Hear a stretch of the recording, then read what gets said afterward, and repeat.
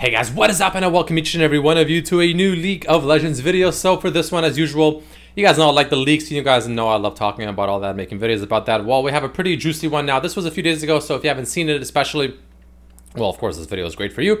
But nonetheless, you know, this is something that I wanted to talk about.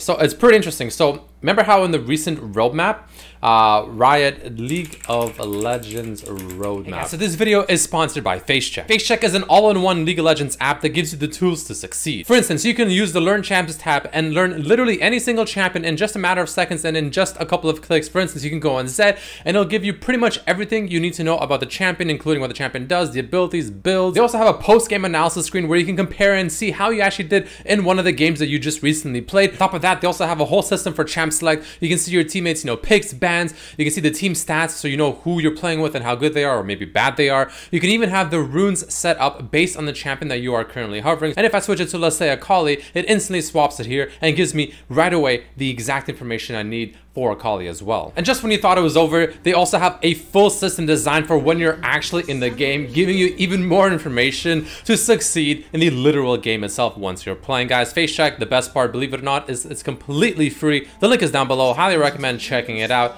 It's a pretty damn cool. They talked about the new this one. They talked about the new Void, this one I think it was. The new Void champion, right? Given to your Empress and let her feed on your essence, right? The one that they kind of teased over here. Yeah, well, apparently she's relatively leaked. So you can see here, leak. If you guys want to know the name of her skill, so first of all, her name is Bel'Veth, the Empress of the Void, which kind of makes sense with this whole thing, given to your Empress, right? And she is from the Void.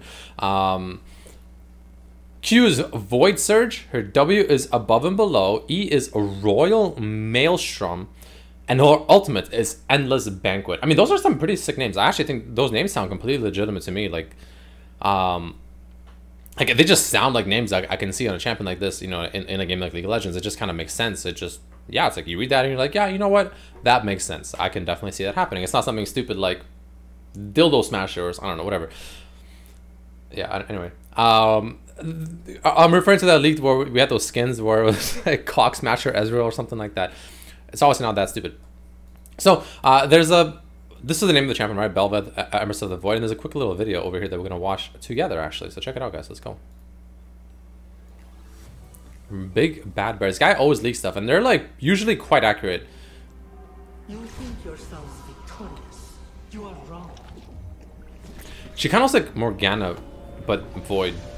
Like, she literally looks like a Void version of Morgana. Wait, what the fuck? Okay, now she looks like Vel'Koz. So they did say that she like transforms and stuff, so she can transform. You can see there, she does look substantially different. This has the base version of Bel'Veth, and this is her ulti. Oh, that's after she ultis. Damn, dude, she looks fucking sick. Okay, she goes into like full Void mode. All right, I don't want to get copyrighted. Is there anything more after this? You know, there isn't. It's just a very long outro. Half the video is the outro. Yeah. Excuse me. But yeah, so it seems like that's going to be essentially kind of the leak here. So again, so, you know, reading over very quickly, like I guess the teaser. So don't you dare close your eyes. The Champions team has something coming soon. Something beautiful, something inevitable, something foretold. A new skirmisher. So she's a skirmisher. For all those jungle players out there, a new Empress to submit to, and you will submit. So it makes you wonder, like, which ability would be her submitting? Like, because submit implies that, like, you're pretty much under her control, more or less, right? Or like you're charmed, but I would assume under her control.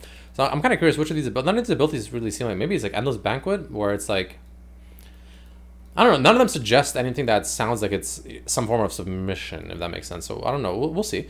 So those who do so willingly will be rewarded by becoming part of the ever-expanding Lavender Sea, crashing like waves against the enemy's defensive structures. That's her ultimate, like, on top of the transformation, like,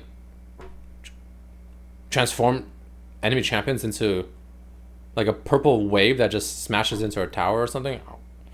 Given to your Empress and let her feed on your essence, so you maybe become part of a new evolution of Runeterra. That could be something like Void Surge, maybe even a Royal Maelstrom, right?